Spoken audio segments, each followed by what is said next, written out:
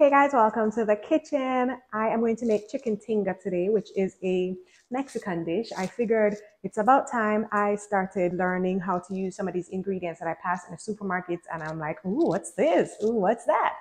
I'm in Mexico. Why not learn how to cook some Mexican dishes? And I'm gonna start with chicken tinga. What is tinga? You know, it's funny. I don't really see it a lot even when I go to the mom and shop Mexican restaurants. So I'm wondering if it's something that you just kind of cook up in your house. It's not really like restaurant worthy or, a restaurant style dish. Because as a Jamaican, I certainly know a thing or two about just cook up dishes where you just cook up some saltfish, cook up some mackerel, those kind of things where you're not going to really serve or see in a restaurant, but it's definitely a favorite at home. I'm guessing this is one of those dishes. One of my favorite creators on TikTok, I think she's of Mexican heritage, but she does live in California. I saw this recipe on her TikTok. I'm going to leave her link below so you can go check her out. I love her little family. But yeah, I'm going to give this dish a try because it seems like a good entry-level dish, and it's like an easy way for me to learn how to cook Mexican dishes here. And so let's get started. In this one little dish, by the way, it also showed me some different cooking techniques that I'm not really used to as a Jamaican. You're going to see what I'm talking about as we go along with the recipe. So let's get started. Hi, my name is Monique. I'm a Jamaican living in Mexico. I've been here for almost 2 years now, and welcome to my life. So let's get started. Chicken tinga. The first thing that you're going to do is boil some chicken breast. That's the part that I'm talking about that I'm not used to doing in my kitchen. Like, we don't really boil chicken at Jamaica unless we make chicken soup.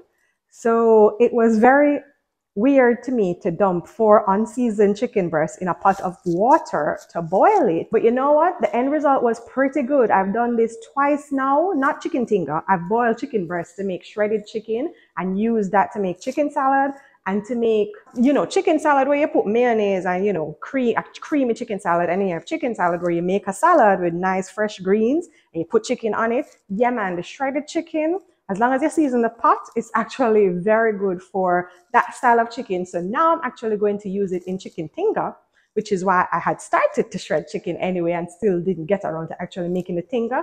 We're going to make tinga today, so let me get my chicken. I'm going to be using this pot from my Karoti pot set to boil my chicken. It's just 4 chicken breasts, as I said, skinless, boneless chicken breasts with whole heap of water. Cover them in water. 2 bay leaves, some chicken bouillon, a piece of onion, and 3 garlic cloves. And as I said, this is not the exact recipe. This is not a recipe video. I'm going to leave her link down below so you can get exact measurements. Or she don't really measure things neither. You know, us ethnic people, we don't really do the measurement thing, but that's the basic gist of it. But let me tell you something. You see these pots? I've been using them for about a month now, and they are so good. They have been giving me life. So I'm going to drop in a video here unboxing the pot set because the chicken breast I'm going to take about 45 minutes to an hour to boil up. So I have like a time. So go and watch the unboxing of the pot set because if you're in the market, these pots are a must.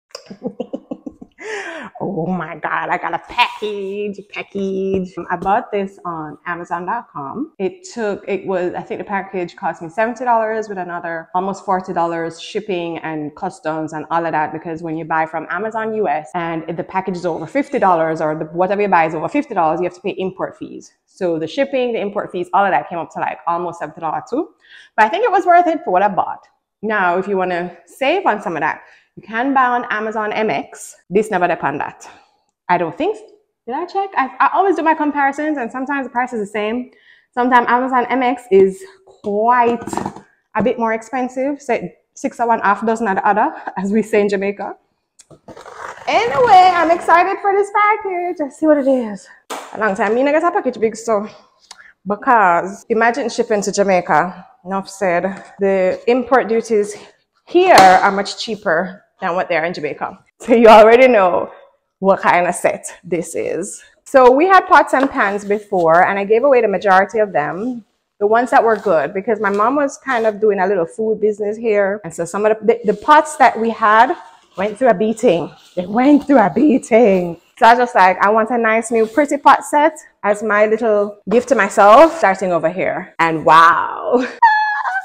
You don't know how long I poured over these pots to try and decide on the right ones, how much set and how much pots I need in a set, what accessories, a whole heap, I don't know. When I'm making any kind of big purchase and accept it all, I pour over the reviews. I go on and on and on. I think I made a good decision. Yeah, the handles, they look pretty. I'm so excited. I can't wait to actually cook a meal in my new pots. Ooh. So I poured over every little detail. Like, there were other brands of similar, because these are ceramic coated pots or something like that. I'll leave the link so you can go check out the actual details or whatever. Some of them never have even these little pour things on the side, these spouts. So I was like, well, if I'm making a sauce or if Marla make like a ramen or whatever, I'm going to want to, it's just more convenient. So even that went into the decision of which pots to buy, right? Want everything. All right, here's another pot. Ooh, nice big pot. Nice big pot. I don't know what am I gonna do in this because it's kind of big, but again, it has the, and I just me a munchkin. So, I don't know what I cook for, but that would be good for soups. Well, that's that. For stews, I mean, like curry chicken, stewed chicken, them kind of something there. And then I got these with it, which I have a bunch of these already, but they're nice to have to match your little set. Yeah. Oh, it's so cute. These are rubber. What are you packaging? My word. Oh, frying pan. So the egg and some. I love egg. I love egg. Nothing else me love more than egg and bread. But you know, they're putting dieting right now. I feel like I'm going fishing in this hell of a box. All right, I'm gonna take nothing else left in the box. I think it was 5 pots and the 3 something there. Ooh, so another frying pan, saucepan, saute pan. I love the size of these that I got. So this is for egg and this is for bacon, a joke. But how much stay? How much look at my new little pot set? And I'm not all set, but my pot. What you mean? All right, so in my pot I have my 3 bay leaves. It was supposed to be 2, but nobody watch that. We're going to put some chicken bouillon. That should be enough. All right, maybe that. And then I'm going to put half of an onion and 3 garlic cloves in there, and that's it. About 10 minutes in, you're going to see the white foam come up on the top of it. You just skim that off and then let it boil until you reach about an hour. And so join me back here for that. So we're not at full boil yet, but you're going to start seeing some little impurities come up to the top. You want to skim off them something. Yeah, man. This is the other piece of the onion that's in the pot. I'm going to chop this up. And these are the spices that we're going to need for the tinga sauce. Ajo en polvo, which is garlic powder. Onion powder. Cebolla. Comino, which is cumin. And salt and pepper. So I need to get the salt. But I feel like, you see, I'm going to change up the people them recipe already.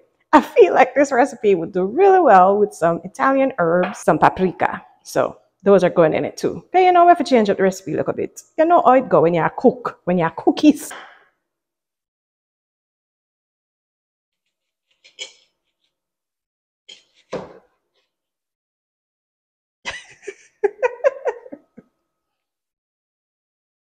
Mind chop off your finger. Mom. Yes, the knuckle's supposed to guide the knife. It's not working. The knife too dull. In another pot, I am going to boil 2 tomatoes and a piece of onion that we started to chop up, or Munchkin started to chop up before I was like, no, don't chop the onion. So that's why it's in pieces. And then I thought I had more tomatoes, but I don't. So hopefully these grape tomatoes are as juicy as the big tomato. We're gonna see. The chicken's done. So we're gonna shred the chicken first, the pieces, and put them in this extremely large bowl. And you're gonna see why in un minutos. This is what we're working with. And it's not pretty. So this is what we're looking like. Just, yeah, just plain white chicken. I'm not used to them something. Yeah.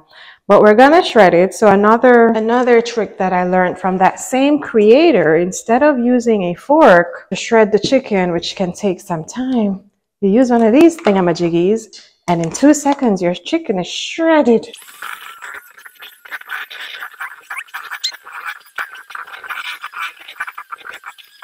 The chicken is all nice and shredded in tiny uniform pieces, perfect for tacos or chicken tinga.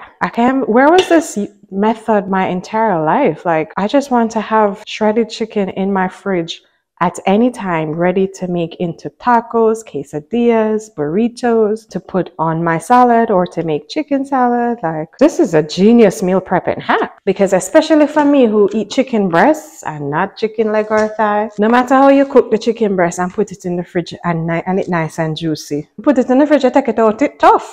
So I like this method much better. But you're gonna need the big bowl, because as you saw, chicken was flying everywhere when I was shredding.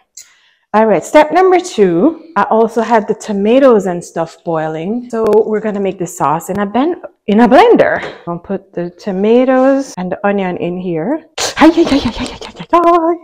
Oh, child, our sweetheart. So I don't know if this work, because I don't know if any juice left in the little baby grape tomato them, but that's okay, because my sister used some of the water where she boiled in it too. So now, but I drain off too much of the water. I'm just take up everything. You see, this is why the onion never did for chop up. I know me, I try to cut the little tiny piece of water. So this, I'm gonna put this entire can of chipotle peppers.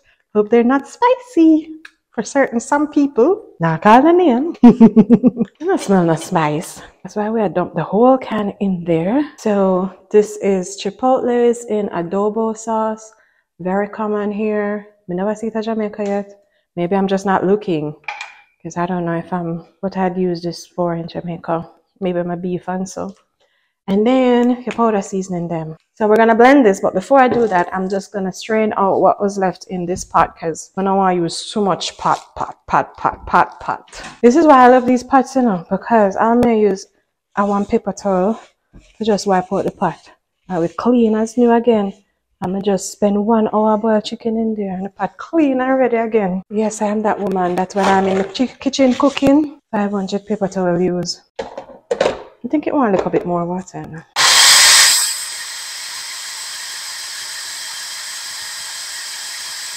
And if you don't like bits and pieces of onions, I guess you could have blended it in the salsa. But me I do it like what me see she do. So me I go and work with Fiera style for now. It smells delicious, doesn't it? It smells spicy. Add your salsa to your pot. It's hot, it's bubbling up immediately. Damn. It's okay. And then dump your chicken in. It's scaring me. Step back a little.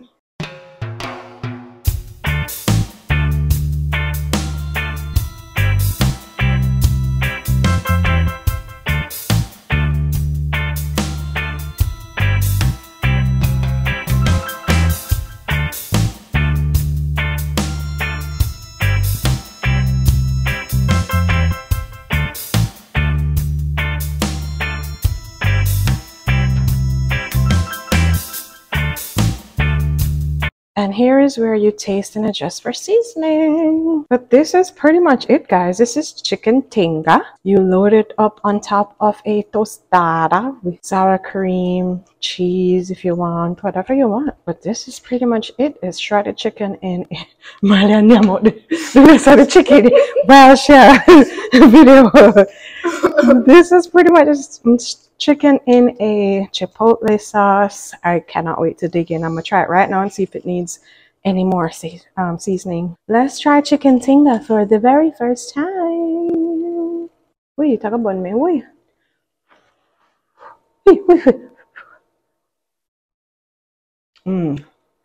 Oh my god, it's so good. Oh my god, that is so good. Never try this, and it's not too spicy. You're gonna like it. That is really good. Mexico. Yeah. This is our finished product. You like the papaya? Okay. They don't like papaya. Look at her face. She don't like papaya. And now we're gonna try my chicken tinga. It's 3 of it. Come on, all of y'all dig in and let me know. Okay, dig in. Let me see.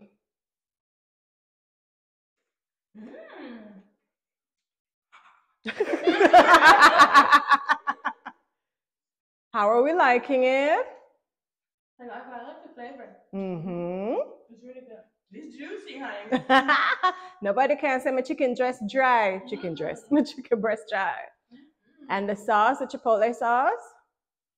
It's good. It's not spicy. Okay, I like that. I like that. It's hot. I don't know what they're doing. Right? Amira, I'm waiting on you. I did it. You did? Okay, is it spicy? No. Once you see the teenagers going back in, we know it's good. We know it's good. Marley's softening it up. Right? Okay, Chicken Tinga. That is a hit. It's a hit. Okay, this is my plate right here. I got 2 for now.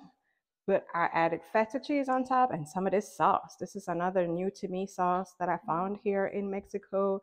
It is super spicy. You can see it has these chipotle peppers. These peppers, I don't know which peppers those are. Let's see. Yeah, I don't know which peppers those are.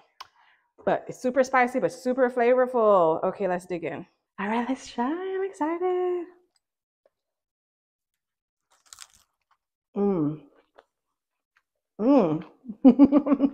That's so good. That's how you know the food good, when you start dancing, girl. Ooh. You gotta eat it like I eat it. How? You know when you always say. What I always do when I eat. Oh, child, the pepper just hit me in the back of my throat. But it's so good.